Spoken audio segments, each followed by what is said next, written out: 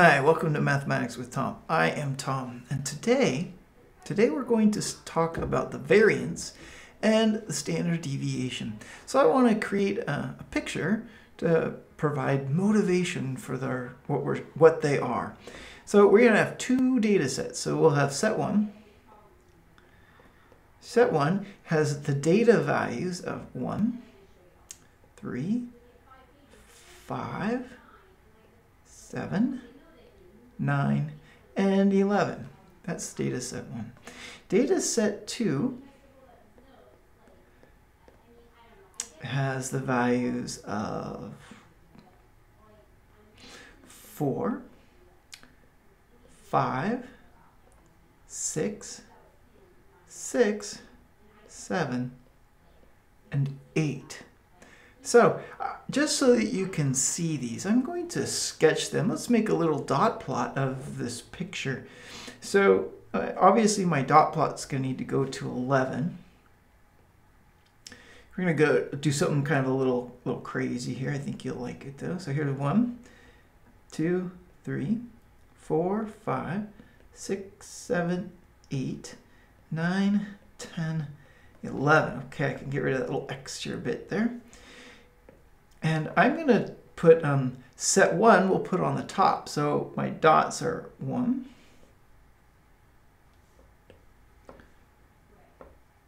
3, 1, 3, 5, 7, 9, and 11. And I'll label those. I should label those numbers just so in case we need to reference them. There's 1, 2, 3, 4, 5, 6, 7, 8, 9, 10, and 11. And here's what we're going to do. This is kind of, I think, a fun way to do this. I'll even do it in a different color. And that is we're going to put set 2 on the bottom side of our number line. So we have a 4, a 5, oh, a 6 repeats, 7, and an 8. So we're going to do something so here's what I want to do. I'm going to do I think I'll do all my calculations for set 1 in white, and we'll do our calculations for set 2 in blue. So let's do this. Let's calculate in a smaller font here. Let's calculate the mean for data set 1. So this will be in white. I'll call it even a little 1 for set 1. So the mean is going to be 1 plus 3 plus 5 plus 7 plus 9 plus 11, all of that, and there's divided by the number of data values, of which there's 6. Add those up. That's 8. Oh, look at this. 1 plus 11 is 12. 3 plus the 9 is 12. 5 plus the 7 is 12. 12 times 3, that's 36. I don't know if you saw that, but I'll add it up like you would expect. 1 plus 3 is 4, plus 5 is 9 more. 9 plus 7 is 16, plus 5 is 25, 11. This is 36. Divided by 6, this has a mean of 6. Okay. Now, let's calculate the mean for data set 2. I'll also do it in blue, and we'll label it X bar with a little subscript of 2. Okay, so this is 4 plus 5 plus 6 plus 6 plus 7 plus 8. Add those numbers up. We're going to divide by the number. There's 6. And notice that this is, let's see, 9, 4 plus 5, that's 9. 9 plus 6 is 15. 15 and 6 is 21. 21 is 20 plus 7 is 28. 8 more. This is 36 over 6. But wait a minute. That's the exact same number that we got above. It's 6. So here's the question. Notice that both data sets have the exact same mean. But when you look at the data sets, one of the data sets is spread out, right? It goes from 1 to 11. That's a range of 10. The other data set's very tight. It has a range from 4 to 8. That's only a range of 4. So the mean isn't really describing the fact that one set is very compact and one set is very stretched. So that's what the variance and the standard deviation seek to do. It's a way of measuring the amount of spread from the mean. That's what we're going to do. So standard deviation, let's write this. Variance and standard deviation, I'm going to add to my title, is a measure of the visual spread of the data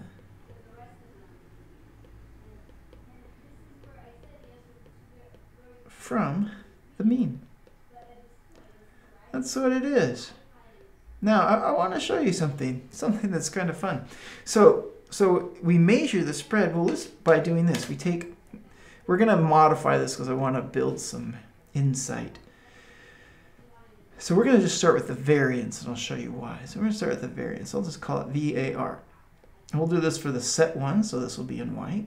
Well, watch this. If I take the first data value, that's 1, and then I subtract the mean, that's 6 plus. That would be how far the 1 is from the mean. Well, because that's what subtraction is. It's distance. Subtraction represents distance. So let's do that for all of them. So if I take 3 and subtract 6, plus, take the 5 and subtract 6, plus, take the 7, subtract 6, plus, 9 minus 6, plus 11 minus 6.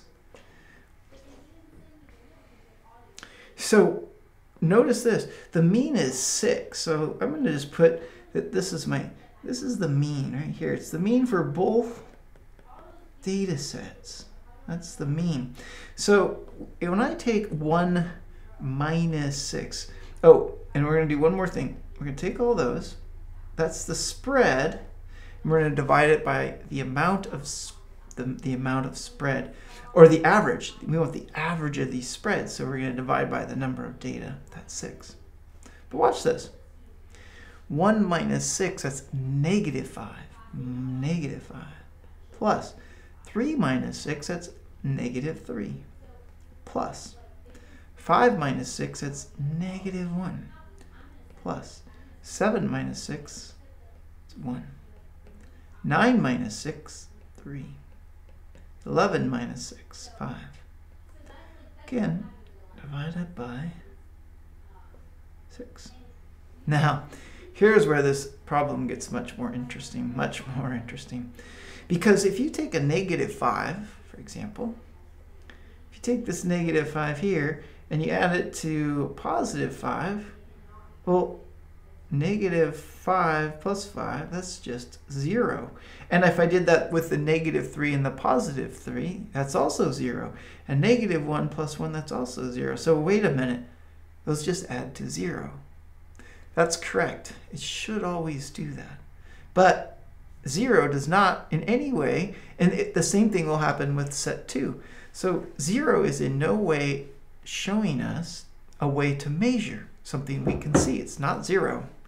So what we do is we square all the values. And the reason is it makes them all positive. So let's come back on our formula here and we square each value. This little exponent of 2, that's our fix. This is the fix. Squaring them. Okay, so that means I have to square all of these numbers as well.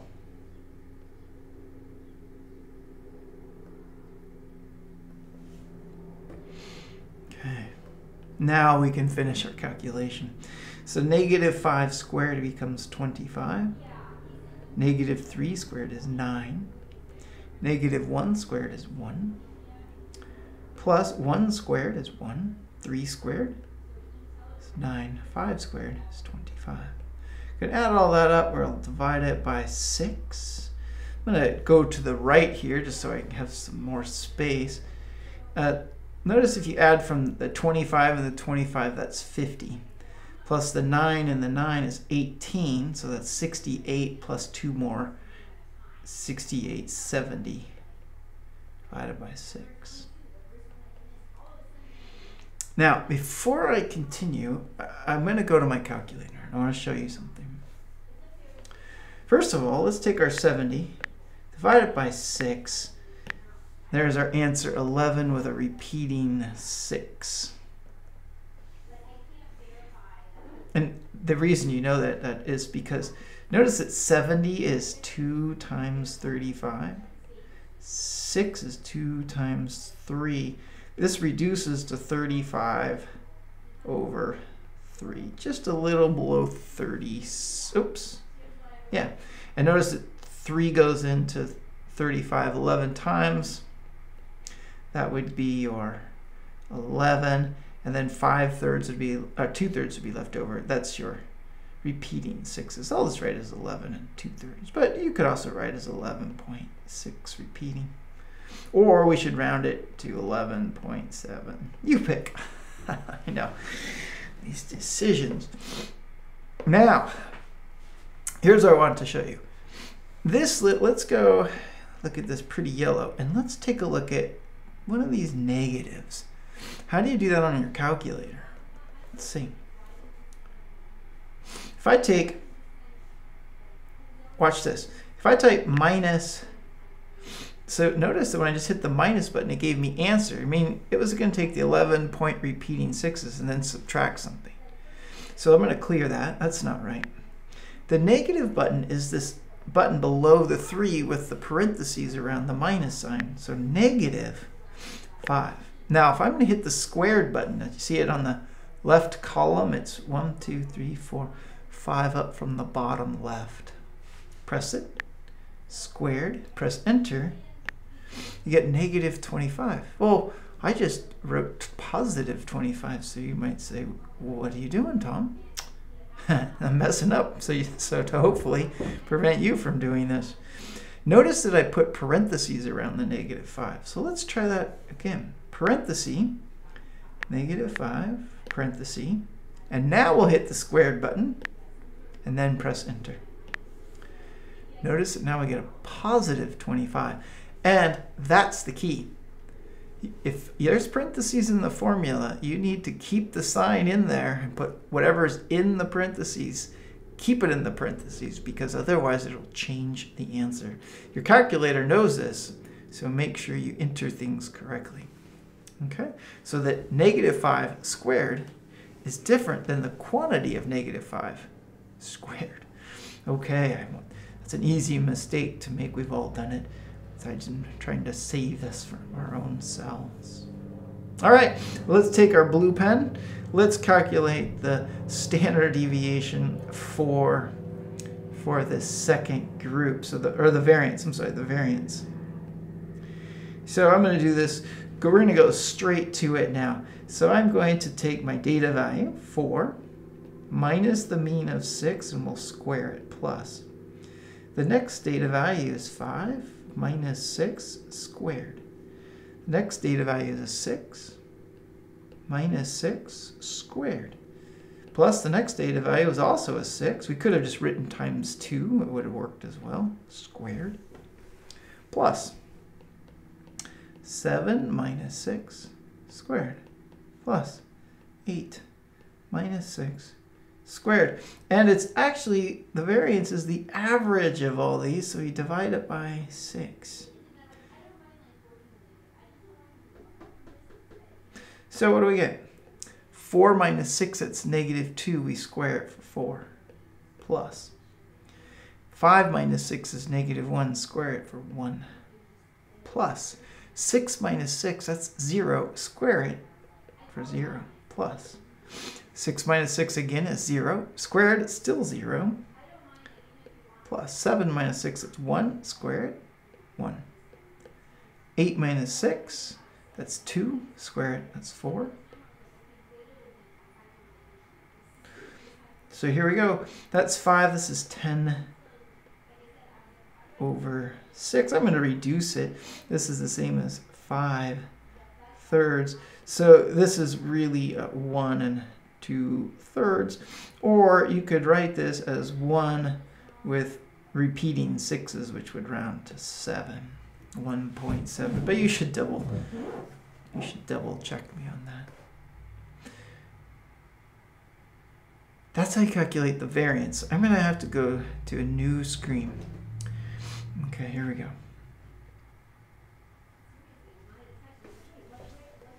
The variance, okay, let's do this. So we found that the variance for one of the data sets was, for the first one, was 35/3. And we found, so let's just do that. So to get the standard deviation, I'm going to abbreviate SD, it's the square root of the variance. So what do we get? Oops, there's a 3 up there, 35/3. So in other words, the standard deviation for the first set is the square root of 35/3. So this, let's put that in our calculators.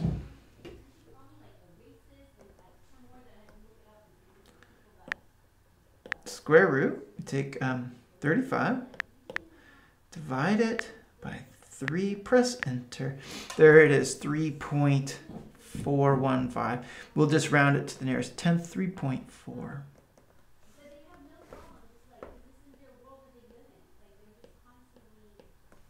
Now let's do the same. Let's do the same for the second data set, which was 5/3.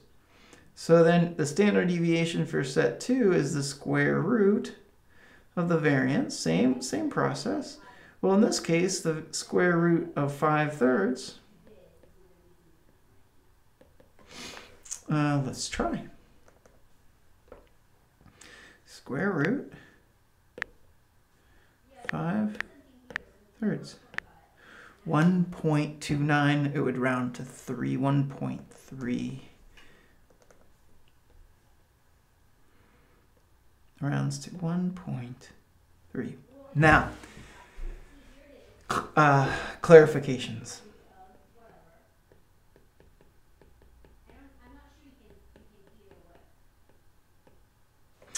These are a big deal. When there's a theoretical variance, and it's, so this is and it's, if you can take, if it was possible for you to sample the entire population, for example, if you were to take the age of every person in the United States, you can't miss one of them, not one, all of them, then that would be the population standard deviation.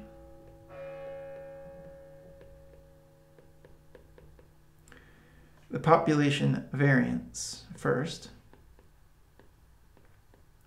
That is denoted by this sigma character. It's a Greek letter, sigma squared. It's pronounced sigma. And we write it as the sum of the data minus the population mean, which is mu squared, divided by the number of data. The reason this is a calculation we don't do often is because most cases, if we're sampling data from a group, we usually don't sample everything. It becomes prohibitive both in time and money and effort, or even of interest. So because of that, normally what we would do is we would have what's called the sample variance. And there's three changes. Watch. One is, instead of using the Greek letter sigma squared, we write it as s squared for sample, or for s for standard deviation. The idea is the same. We take the sum, we add up all of the data, minus the mean, but this time the mean is the mean of the sample. We square it. And for the proof of this is actually beyond this course, and it has to do with the expectation values. We divide it by the number of data minus 1, and that's because s squared, we call, is a biased estimator.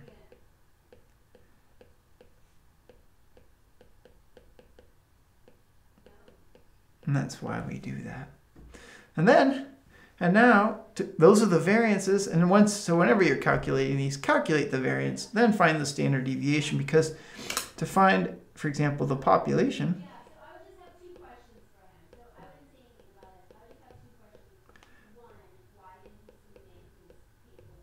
population standard deviation, all we do is we take the square, it's denoted by just sigma, and we get it by taking the square root of the population variance. That's it. That's just what we just did in the problem we worked today. And to find the sample standard deviation, I'm going to abbreviate SD for standard deviation. It's just S, and we just simply take the square root, of the sample variance, just like we did today in this problem. And that's how you calculate the standard deviation and the motivation as to what it describes. It describes the spread of the data about the mean. I hope that helps, and thanks for watching.